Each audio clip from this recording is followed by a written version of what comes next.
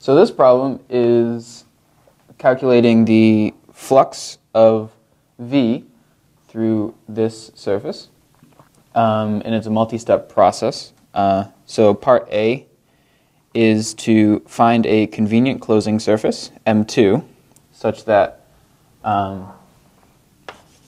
M is the union of M1 and M2, where this is M1. So find a convenient closing surface M2 such that M is a CCPR surface with a standard outward pointing orientation. So since our surface M1 is a right circular cylinder centered around the z-axis with radius 5 between z equal to -7 and 7, the closing surface M2, it should be clear, is going to be a union of two surfaces.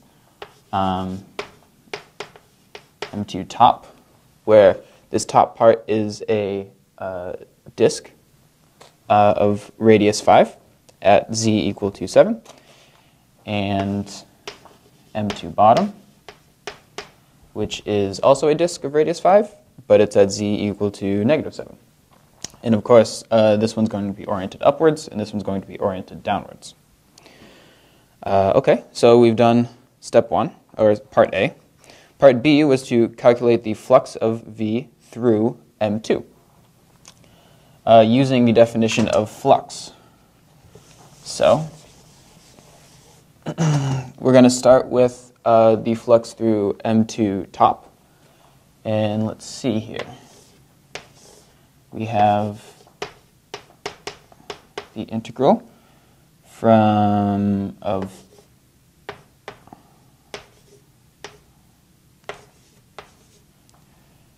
now, so what we can do here is, so V, well, first off, let's talk about the normal vector. Normal vector is going to be pointing straight up since this disk is perpendicular to the z-axis. So we're going to have 0, 0, 1. We're going to dot that with, we don't care about the first two components. And the last one is Z. However, since this is a disk for z equal to 7, we can just plug in 7. And now the last part, this we usually use ds since it's a surface. However, we could use dA since this is a flat disk with a constant z. So there's no reason that we can't just put in dA there. This simplifies, oh, this is M2 top, to 7. We can pull that 7 out.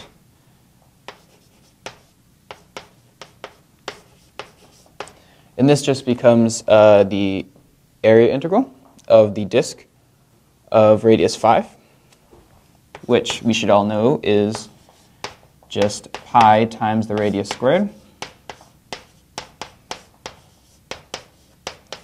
which comes out to 175 pi. So I'm just going to put this up here.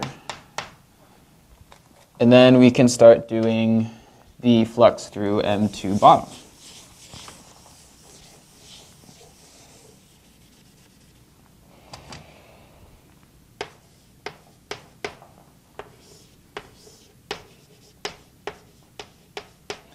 Okay, so now same thing. We have a disk of radius 5, except now it's at z equal to -7. And also, since this surface is oriented outwards, we're going to have a normal vector pointed in the negative z direction. So 0, 0, -1. And this is dotted with, don't care about the first two again, and then z. In this case, z is -7. So we can just plug that right in. It's constant at -7. And same thing, we can just put dA there. -7 times -1 is again 7. So we have 7 times the area of this disk, this bottom disk, which is the same thing. It's pi times the radius squared. And so we get another 175 pi. Therefore, the flux of V through the surface M2 is equal to the sum of M2's parts, the flux of V through the parts of M2. So we can just add these together, and we get 350 pi for the flux of V through M2. And we've done part B, and now we have to do the last really computational step of part C, which is calculate the flux of V through M using the divergence theorem, where M is this closed surface with these two disks. So what we're going to do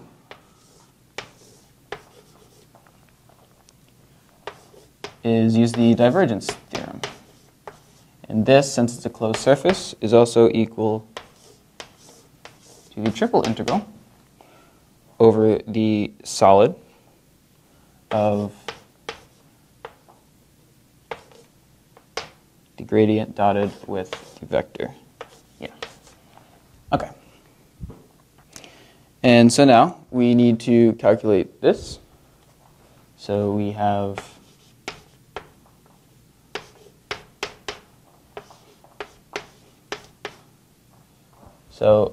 d dx of negative y plus d dy of x plus, or these are partials obviously, partial over partial z of z. And so this is 0, this is 0, this is 1.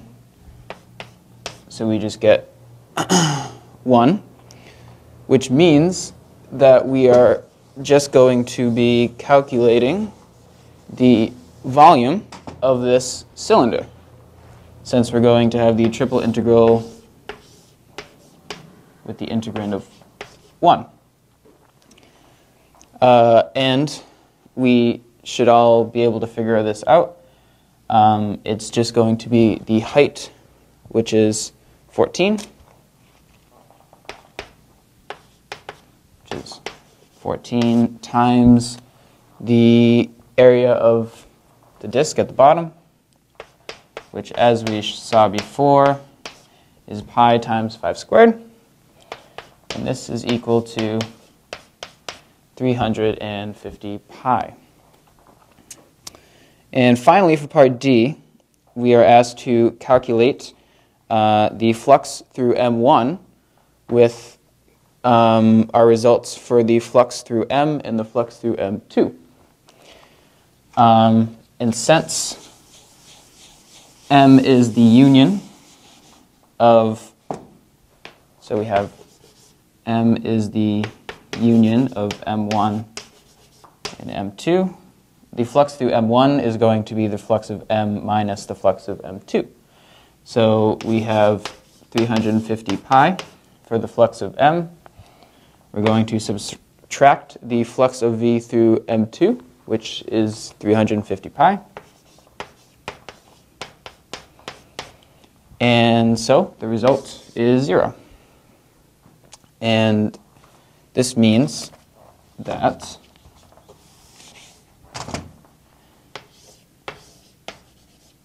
the flux